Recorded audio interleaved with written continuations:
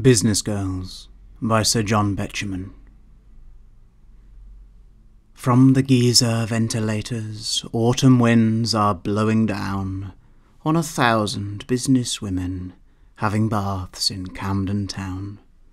Waste pipes chuckle into runnels, steams escaping here and there. Morning trains through Camden cutting shake the Crescent and the Square. Early nip of changeful autumn, Dahlias glimpsed through garden doors.